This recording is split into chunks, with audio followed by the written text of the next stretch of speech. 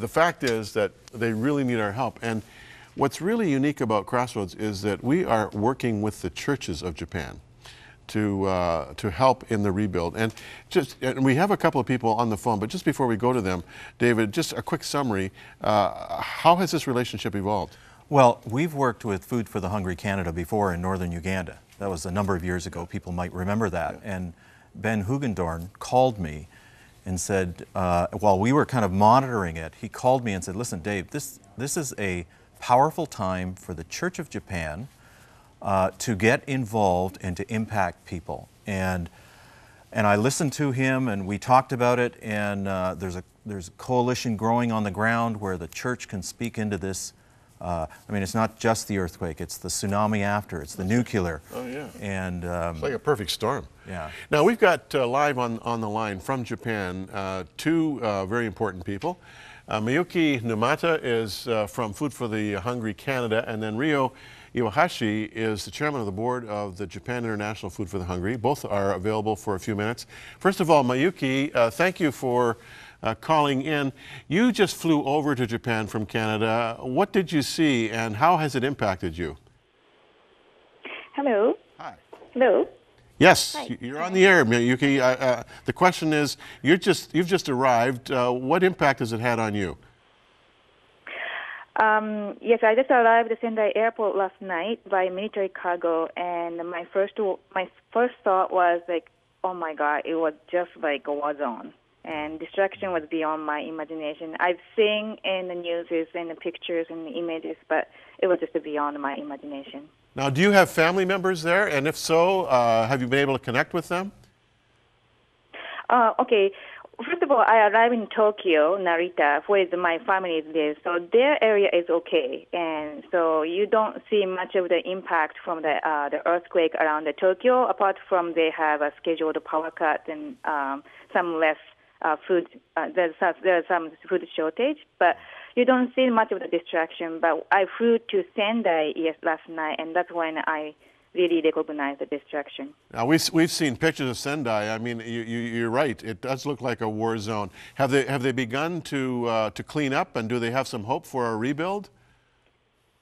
I've seen some the cleanup operation going on still not in a wide scale, because people are still trying to find or either loved one or their variables. We went the area severely hit by tsunami today, and actually we were looking for a church and we couldn't find anything. Wow. Nothing. Nothing but the debris. But we saw people trying to find something they can use or something valuable to them. I saw the pictures, on the ground, and it must be something really valuable to them. So government is also sensitive, trying to be sensitive that you can't just clean up as a garbage. Right. It was house. It was the livelihood. And there was a memory attached to it, so you can't just go in and clean up. Miyuki, there's something going on, though. Yeah, well, I really appreciate this. Now, if you wouldn't mind putting Ryo on the line, Ryo Iwahashi is the chairman of the board of the Japan International Food for the Hungry. Ryo, thank you for making yourself available. What is Food for the Hungry trying to do with the churches right now? Well, we're helping churches, and then by providing the food, water, hygiene kit, blankets, and then providing those necessary stuff is primary job for us right now. And is the church a major player or a minor player in Japan these days? Well, I couldn't hear that. Is the church playing a major role? Is the church seen as a significant participant in this? A major role in the community-wise. Yeah. What do you think the challenge is for the church now? Are they kind of becoming the distributors of what's available? Yes, church is doing that.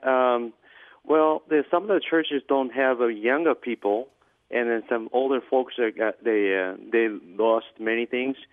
So we keep sending the young volunteers from Tokyo, from Osaka, and then they're going around the communities to provide what they need. Yeah. Well, that's terrific. And Rio, we certainly are praying for you and Miyuki. You're doing very important work. We're proud of what you're doing and wish you Godspeed. And thanks for taking the time to call us. It really has added value to the show today. Thank you again. Thank you for your prayer. Okay, thank you. Now, friends, if you want to get involved in helping the church help Japan, and we're talking about the Japanese church, which, you know, there's what, 1% of Japan are Christians. So this is a, this is a significant moment for the church. Here's what you can do. You can call us, or you can, at 1-800-265-3100, or you can write us. In Canada, you can write to Post Office Box 5100, Burlington, Ontario, L7R4M2, and also log on to crossroads.ca/missions. And in the U.S., you can use the same number, 1-800-265-3100, and you can write to Post Office Box 486, Niagara Falls, New York, 14302, and again, crossroads.ca/missions. We're saying let the church rise, Dave. This is, I think, a signal opportunity for the church to really show its heart. Yeah, I think people in North America understand when you're prosperous and the cities are prosperous and the farmland is rich and things, you find that you think you don't have a need for God. But here's a perfect opportunity for the church to speak into communities and find those that are left behind, that aren't being helped, and they will listen to your story. Absolutely. Rio told us off air that already the church is having an impact, and some of the people were expressing gratitude for Mr. Christ. Isn't that interesting? Yeah. How blessed is that? They'd never heard of him before. Thank you, Mr. Christ.